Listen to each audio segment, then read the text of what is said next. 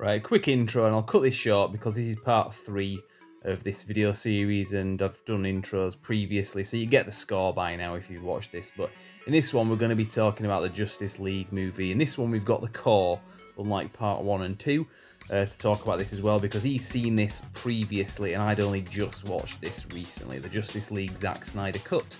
So if you want to go back and watch the other videos in this 3-part series, you can do, but for now, this is what we're talking about. Very quick 10-second promo and affiliated link for you with a discount code Tactical Soap. We've got Maverick, Bond and Durden. Check out the video description for a link and a discount code. So obviously in the last 2 videos I was talking about Man of Steel and Batman v Superman. I'd seen those before, but I'd never watched the Zack any cut of the Justice League. So these are my thoughts. And in this one we've brought the core. Any words from the core? Yes. So yeah, well, so you'd already seen the Joss Whedon version and the Zack Snyder one. Yes. So obviously I went into this having only seen, well, having seen neither, and obviously, so to date, I still haven't seen the Joss Whedon cut, and I'm not interested in doing. We've got the Zack Snyder one. I can see what you mean, because you told me before I watched it, you said it's okay, it's fine. It's an improvement, but like Batman vs Superman, the Ultimate Edition, you've now got a really long film as a result of the improvements made. In fact, even worse, it's like 4 hours. But it is still like okay. It's not cinema like history has been made with this or anything like that. It's kind of more of the same if you from what you saw of Batman v Superman. I agree. Yeah, it's like if you like this, you'll probably still like it. If you didn't like it before, you're probably not going to like it now. Yeah. There's some really cringy stuff, because obviously I'm saying this not having seen the Zack Snyder version, but you have, so maybe you can like tell me a bit more. But obviously there was a lot of stuff that was when the Joss Whedon cut came out. Sorry, the Joss Whedon cut came out. A lot of people thought that a lot of the cringy stuff was him that I put in there, like with Aquaman going "my man" and all that kind of stuff. Well, that was actually Zack Snyder and other stuff as well, like obviously, well, this is only in this. Is that future scene where it just cuts like totally out of nowhere? I was like really confused by that. It just suddenly cuts into like in Batman v Superman, but at least you knew that was a dream. It just cuts into like the future. It does it a couple of times from memory, but then there's the bit right at the end where it does it.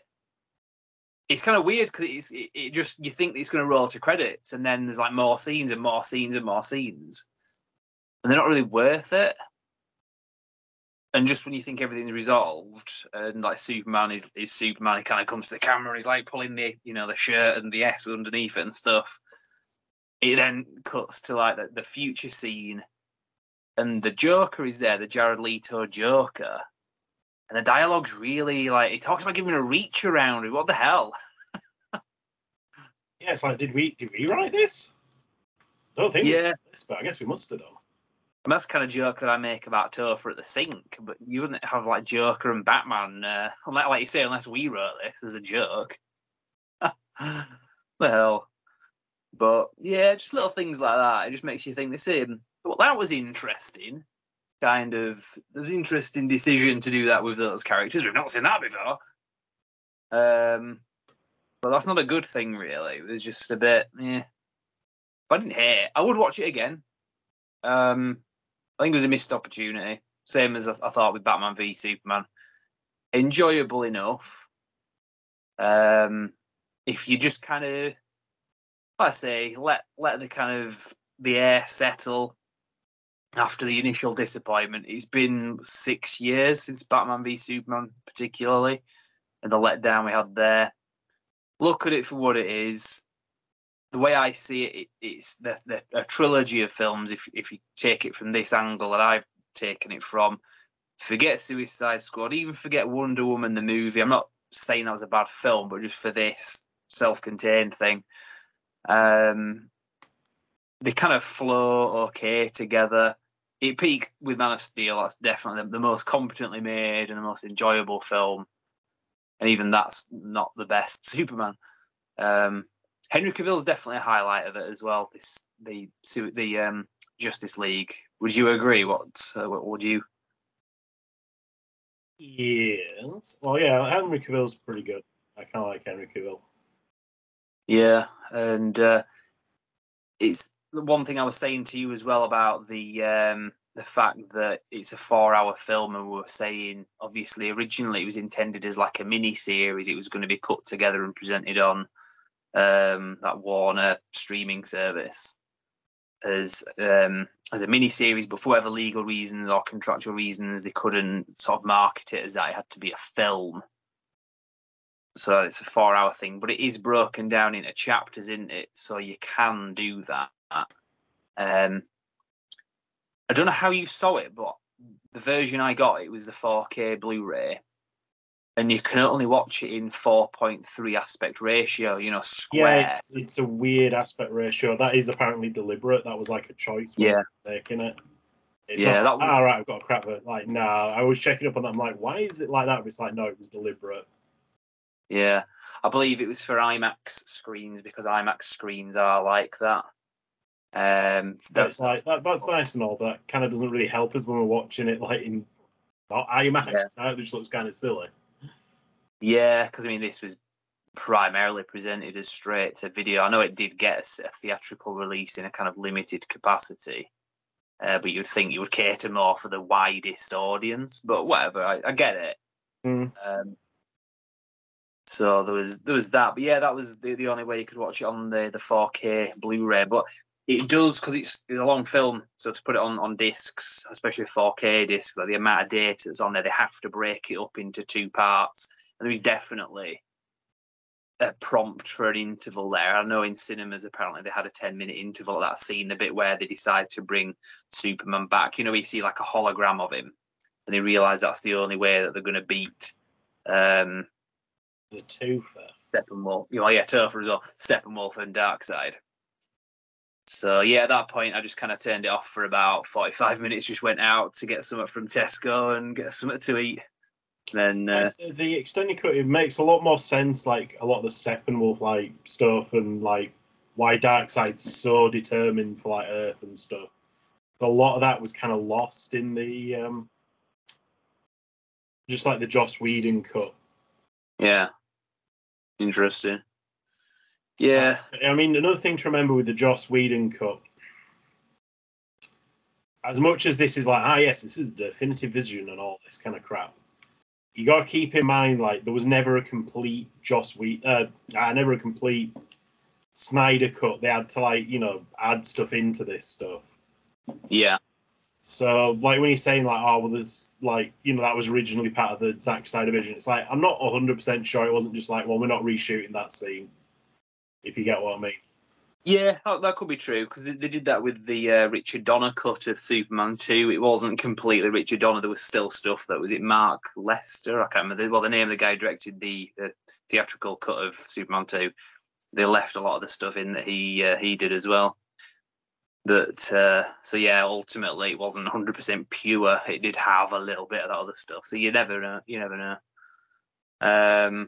But yeah, there's a bit at the end as well where you've got the military guy from Man of Steel, and he's Martian Manhunter. And again, that just kind of comes out of nowhere. They kind of bring him in earlier on where you've got Martha Kent. And that was a good scene as well. If that had actually been Martha Kent, that'd have been all right, because the scenes with her and Lois Lane are like pretty good. I could have done to see more of them, because you kind of cared about them because they were in Man of Steel and they had some like good part of the story. So to see them kind of back and what they were doing was quite good. But then they kind of like do a bit of a bait and switch where it turns out that Martha, when she leaves the apartment talking to Lois Lane, it's actually the Martian Manhunter. And then he comes into it like right at the end, as if they're going to go somewhere with that. And he just says, "Oh yeah, some people call me the Martian Manhunter." And it was just kind of like thrown out there, like they did with the characters, the Justice League characters that you saw in Batman v Superman. They're just kind of thrown in there. By the way, these are the characters that you're going to see coming up. It's totally like not related to the rest of the film that you're watching. It's just like, oh yeah, coming soon. It just seemed clumsy. That's all I just thought. But yeah, what else can I say about it? Like I say, it wasn't terrible. I'd watch it again. But let's say 4 hours is a lot long ass film to watch in one sitting. So overall, the one bit of news actually today, it came out or yesterday. Jim Lee, who still gets involved with like DC movies and stuff, has said there's as far as he's aware, there's no intention of continuing the Snyderverse.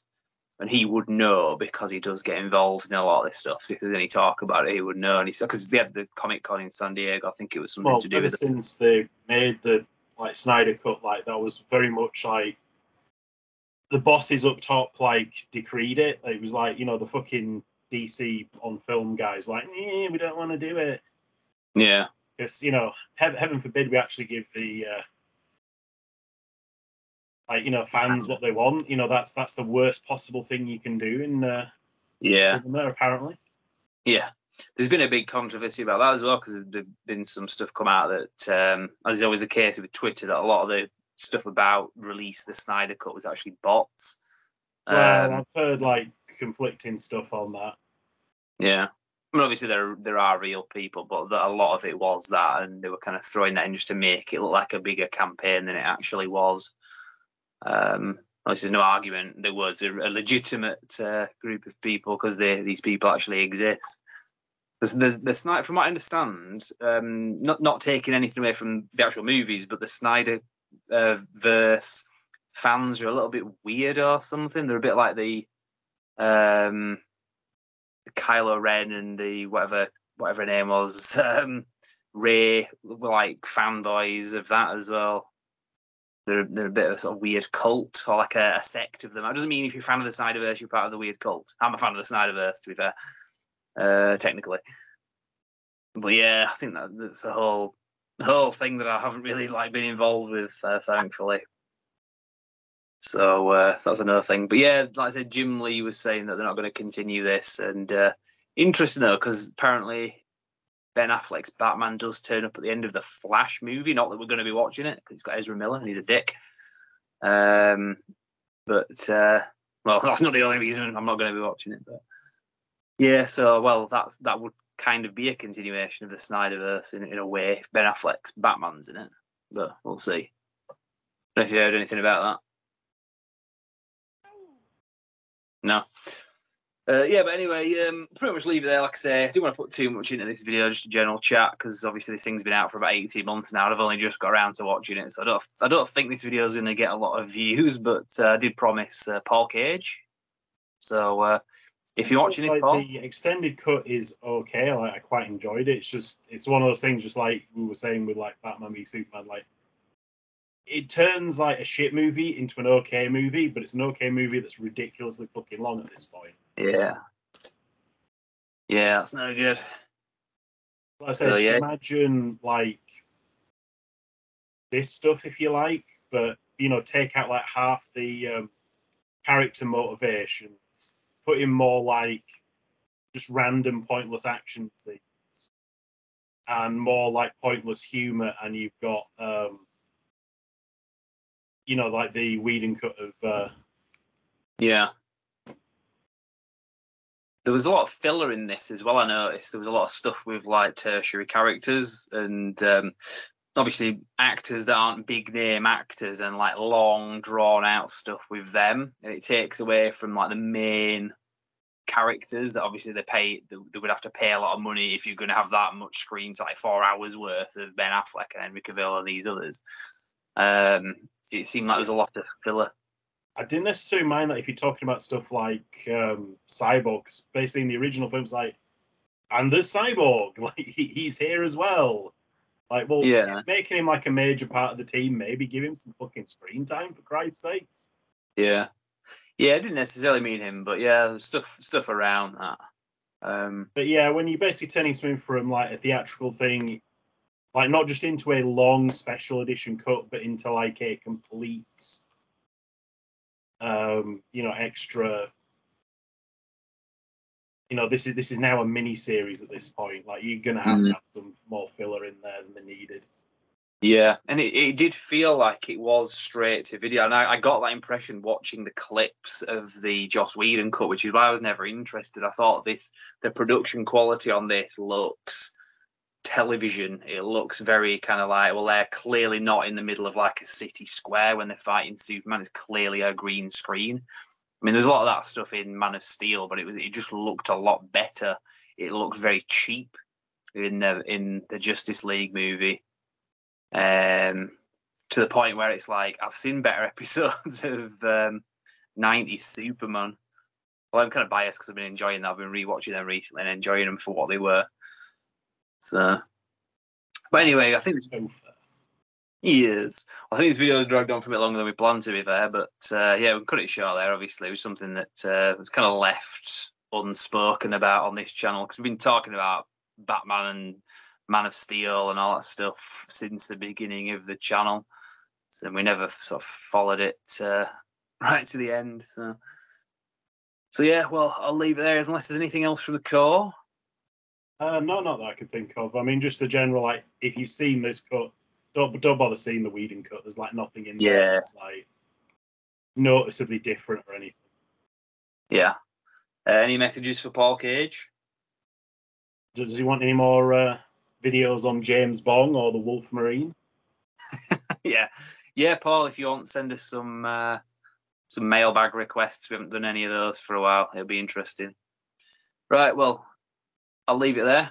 brandxreviews.com is back, so if you want to check that out, it links in with some stuff that we talk about on the channel, some sort of pop culture stuff. So yeah, you can check that out. Obviously, you can like and subscribe as well. But yeah, I'll leave it there. Thank you very much.